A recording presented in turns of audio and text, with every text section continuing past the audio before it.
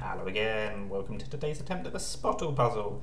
This is Wordle, but with obstructions that make it a lot harder. And that's what those black cells are. We don't get any information about the letters that we put there. So I can try something like arise, but only the A, S and E are going to give me any information.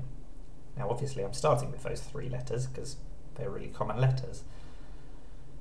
But only the E is in the word. I suppose it could have been worse. But you can see the R and the I, we don't get any information about those. They might be in the word, they might not be. We just don't know.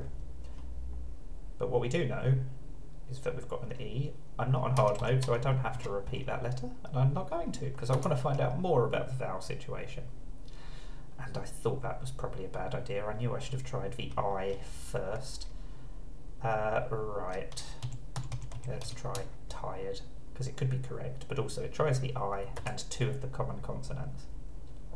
Okay, so that's not worked at all. So the only vowel that we've got is the E. So at least that's something. I suppose the next question is, do we have a Y at the end? And then another question would be, do we have duplicated E's? I don't know the answer to either of those questions, so it's making it a bit more difficult.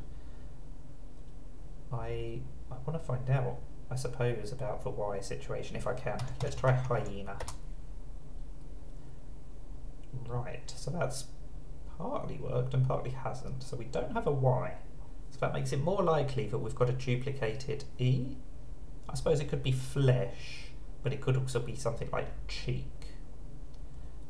I think... I mean, it can't be flesh, can it? Because we've ruled out the S. So that does make it more likely that the H is in second. I'm going to try cheek, because even if it's wrong, which is likely, I think I'll gain quite a lot of information on this guess. Right, specifically, we've now got a green E in fourth position as well. That's what I was hoping for. So all of those letters are correct. We just have to think of something that works, which I think will be will. There might be other things that work, but will is surely got to be the most likely option.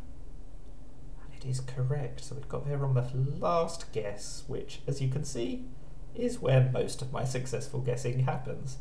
That is SPOTLE in 6. Always better than failing. Let me know how you got on. Thank you for watching, and bye for now.